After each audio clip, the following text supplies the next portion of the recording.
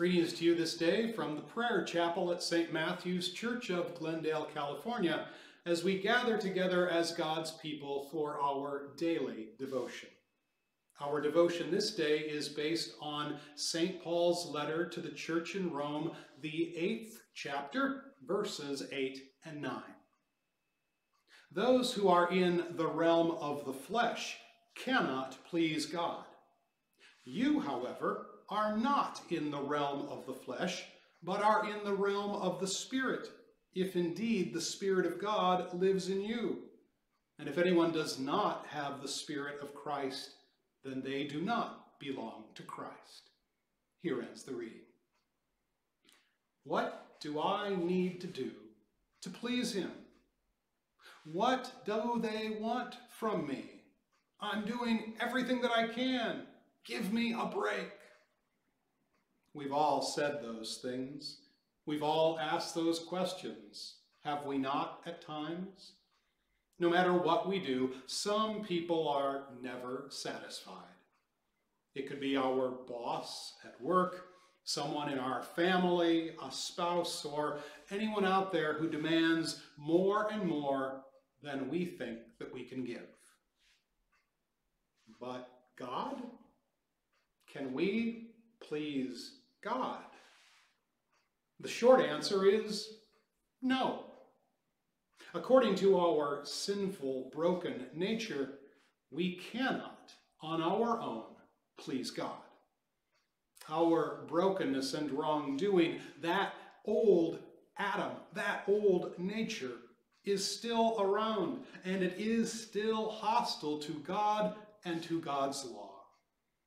And certainly, if we give our lives over to the desires of sin, we lose the power for godliness and godly thinking and godly planning and godly doing. Then guilt wells up inside, and guilt can sometimes drag us down into depression or despair, even sometimes physical pain, like King David spoke about as he moaned in Psalm 32. But Jesus sacrificed his life for us so that we would no longer live according to our sinful flesh, or according to ungodliness, or according to our guilt. Jesus wanted us to belong to him. Jesus made us his own through water and the Word. So the better answer really is yes.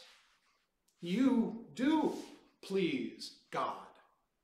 In the realm of the Spirit, that is, the rule of the Holy Spirit who comes to you through the gospel of our Savior Jesus Christ. All that you do for your Savior and according to all that is in God's written will for you, all of that pleases God in heaven. But isn't there still sin in all of us? Still selfishness in our best songs, selfishness in our best prayers, selfishness in our best efforts? True, but we no longer belong to sin because we have been born again in Jesus Christ.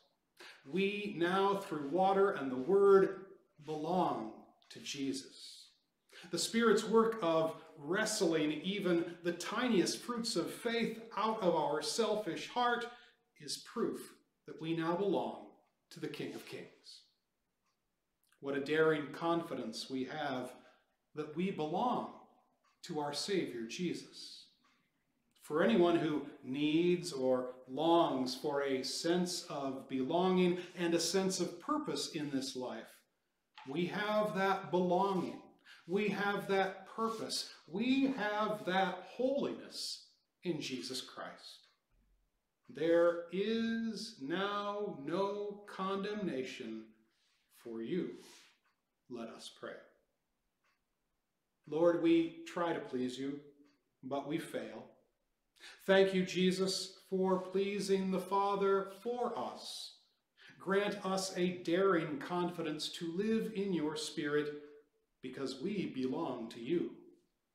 Amen.